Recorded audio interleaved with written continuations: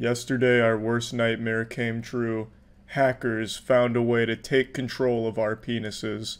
With technology and fetishes evolving at such a rapid rate, this was always bound to happen. And unfortunately, we weren't prepared. Our Dick Doomsday was yesterday, and I believe that was only the beginning of the penile punishment from these evil hackers.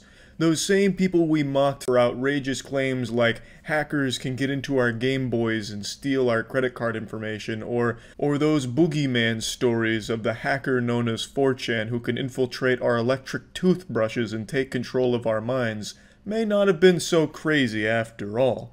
They warned us and we didn't listen. And now we pay the price for our hubris. Now we're left in a wiener wasteland where no one's cock is safe from hackers. It's like Fallout, but instead of nuclear war, it's nut war. Now let me break down exactly what's happened here. Yesterday it was reported by multiple outlets that a ransomware attack had happened where the hacker was targeting BDSM chastity cages from Shul, which is a company that makes the Cellmate chastity cage, and basically what it is it's a prison for your penis.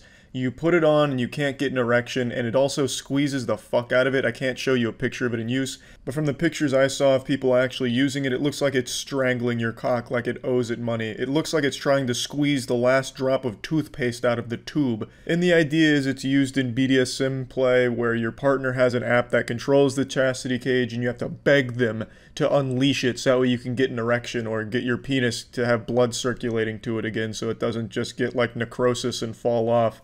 So that's where it comes from. It's sexual pleasure from your partner having total control over your penis. And unfortunately, there was a security vulnerability that was revealed months ago and only just recently exploited by a hacker who took control of the cages and held the penises hostage unless they sent them 0.02 Bitcoin or something like that, which is like $270. But unless that ransom was paid, he was taking your dick and twisting it with that chastity cage. You couldn't get it off. There wasn't like a fail-safe to it. Like once the hacker had control, he had full fucking control of your wiener. So you couldn't pee, you couldn't cum, you couldn't well, you could shit, but it wouldn't be a good shit because what's a shit without peeing too? So it was absolutely miserable, and a lot of people were reporting the problem to the company, and then the company eventually had to come up with a solution, so they showed an emergency failsafe with a screwdriver, which I'll put on screen now. So this was the only way to avoid paying the ransom, and also the hacker was insulting the victim, saying things like, "Your cock is mine now. I'm an ancient wizard who's used magic to take control of your meat. You must play by my rules because I am the scrotum sorcerer. I'm the last cockbender." Just all kinds of shit like that he was sending to the victims, and it's just been a real mess.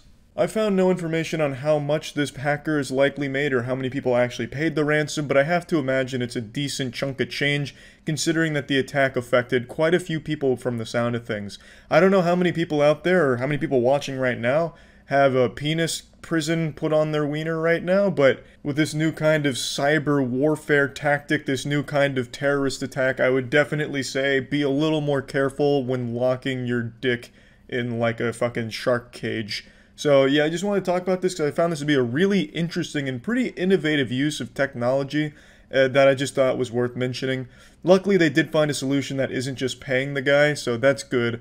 But it does seem like it voids the warranty, so if you do unfortunately fall victim to the hacker, it looks like you've lost warranty if you're trying to get yourself out without paying.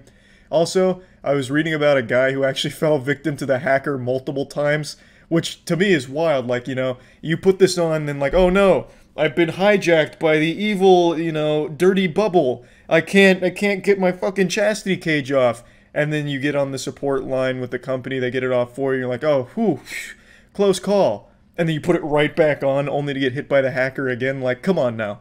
Like, I'm sure there's other options. Like, you don't need to have, like, this Cellmate chastity cage on at all times. There's probably alternatives. Like, how about you just squeeze your wiener real hard, and then your partner says, hey, you can't stop squeezing your wiener till I tell you to, you know? Like, do it the old-fashioned way, manual. It doesn't need to be, you know, smart chastity cages. So, yeah, just a pretty wild story all around, but that's about it. So, yeah.